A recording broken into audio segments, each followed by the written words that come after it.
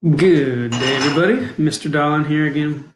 I'm going to show you how to do some of the electrical circuit stuff that we've learned over about the past several days to a week. Two things really. Going to be looking at the voltage and how to measure those and how to tell what direction the current is going to flow. So first off, a quick reminder, when we say current with electricity, what we're actually talking about is amps. So when you say current, when it says like show the current in this button right here, we're talking amps or the flow of electricity, right? So there's our current. Remember, the electricity flows out of the positive and into the negative. Well, what if you have batteries that we accidentally put one of them the wrong direction? Have you ever done that in a remote control where you have, like, say, like on a remote control for your TV or even like your calculators, your graphing calculators? You ever accidentally put one of the batteries in backwards? How do you know? Like, if you didn't realize you had done it, how would you know that it was backwards? And the reality is, you might not. And here's why. Think of the batteries as like an engine. They're pushing the electricity through the wires. They're giving it force. Okay. And if you have a battery that's accidentally flipped around, what it's actually doing is it's acting like it's pushing the other way. So then you get like this tug of war thing going on, and you got to figure out what is the overall voltage. So look at this circuit here. We know there's electricity flowing through it because we have light from our light bulb, right? And we have, three batteries, 1, 2, 3, they're all 9 volts, and they all seem to be pointed to the right. We got to look at that very carefully.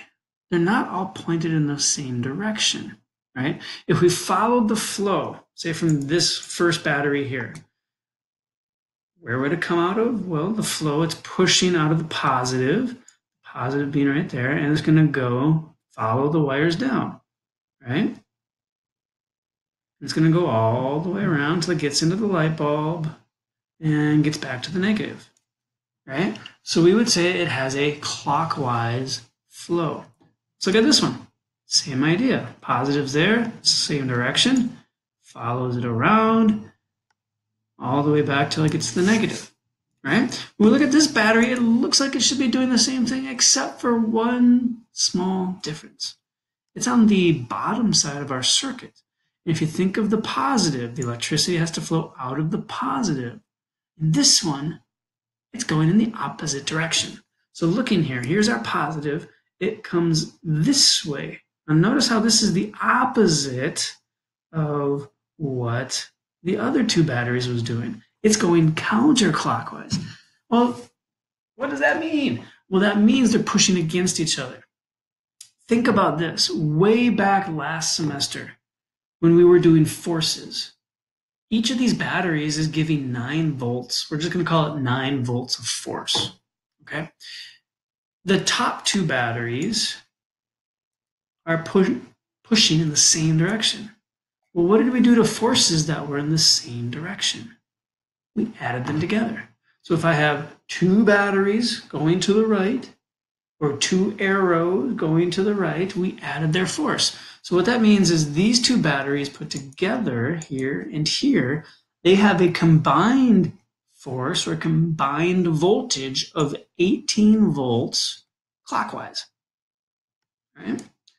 Well, what happens if we had another force but going in the opposite direction? Do you remember what we did? We subtracted. Okay, this battery in the bottom right corner here is actually pushing opposite of the others. And so we would subtract its voltage from the other two. So we got 18 going clockwise, 9 going counterclockwise. So we take 18 minus 9, we'd have 9, and there's more force going clockwise. So we would say this circuit has 9 volts of force going clockwise. Well, that's good. That's important for us. Okay. The other thing to realize is, what does this look like as a schematic? So remember, our batteries here This is the symbol for the battery, where the longer line is the positive, shorter line is your negative. But just remember, the positive, the electricity is flowing out of the positive and going around until we get to the negative. Same idea though. Okay, we'd have 18 volts going this direction, right?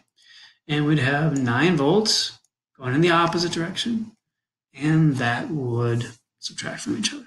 So if that made sense to you, please give this video a thumbs up. That helps me to figure out if I'm doing good. If it doesn't make sense to you, leave a comment. Whatever comments you do leave, though, please make them constructive. Make them help me get better at doing this. So much appreciated.